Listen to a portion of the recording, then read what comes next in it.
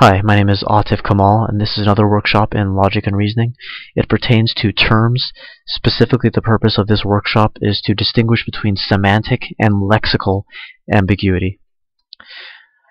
A term may have multiple meanings on its own, regardless of the words that surround it in a sentence, but other times that same term could have multiple meanings because of how it relates to other words in the sentence, and I will give you an example to illustrate that. Before I go on, I need to clarify that when I talk about lexical ambiguity, I'm referring to a word having more than one meaning because of how it relates to other words in that same sentence. If I say that a word is semantically ambiguous, I'm talking about multiple meanings that a term has, which are not necessarily due to other words in that same sentence. Okay, so here we have a statement. A former professional dancer was accused of assaulting a 33-year-old woman with her daughter. This is my first interpretation. A former professional dancer, with the assistance of her daughter, was accused of assaulting a 33-year-old woman.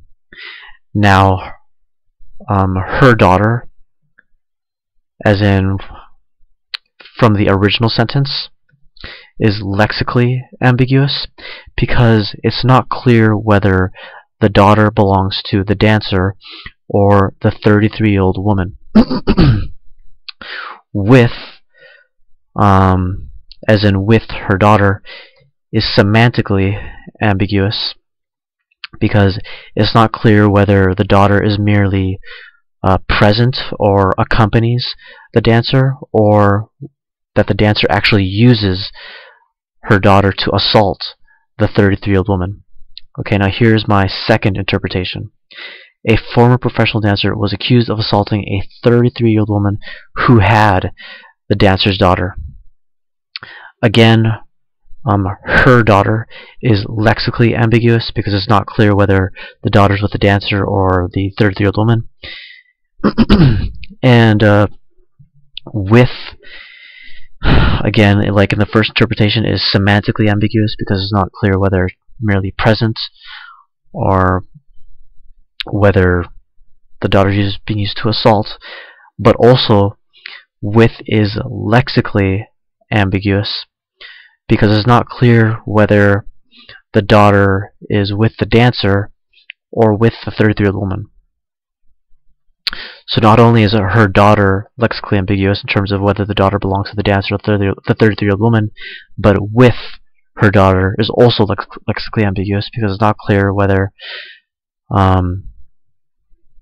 the daughter accompanies the 33-year-old woman or the dancer. For the third interpretation, I broke it up into two sentences. A former professional dancer was accused of assaulting a 33-year-old woman. The 33-year-old's daughter was present while she was assaulted. Now here, it's made clear that the daughter belongs to the 33-year-old woman. So her daughter is not lexically ambiguous. And it's also made clear that the daughter accompanies the 33-year-old because it's stated that she's present. Now my last interpretation, it has the same first sentence. A former professional dancer was accused of assaulting a 33-year-old woman. The second sentence is different. The dancer's daughter was present at the time. Again, it's not lexically ambiguous because it's stated explicitly that the daughter belongs to the dancer, and it's not semantically ambiguous because instead of saying with, it's simply stated that the daughter is present with the dancer. Okay? Now here's an example to do on your own. It does not have semantic ambiguity. It only has lexical ambiguity. You need to identify the word which is lexically ambiguous. And since there's a word which is lexically ambiguous, that means it has to interact with another word in that sentence to make more than one meaning or interpretation in that sentence. So try to come up with at least two possible ways to rephrase the initial sentence I gave you here. I'll give you a moment to work on that. If you need more time, you can pause the video. Otherwise, I will move on to the answers, which I will do right now. Alright, so here are two possible interpretations. The girl threw a book to hit the boy. Now here, with is clarified because now we're saying who possesses the book. The girl had the book. She threw it in order to hit the boy. Now we have a second interpretation. The girl hit a boy who was reading a book. Now if the boy was reading a book, it's implied that he possessed the book, so he was the one who was with the book. Okay, so in both cases they are not lexically ambiguous.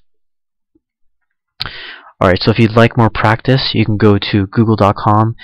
If you want more practice for lexical ambiguity, you could type in simply lexical ambiguity examples or structural ambiguity examples. You're just looking for sentences that have that type of ambiguity.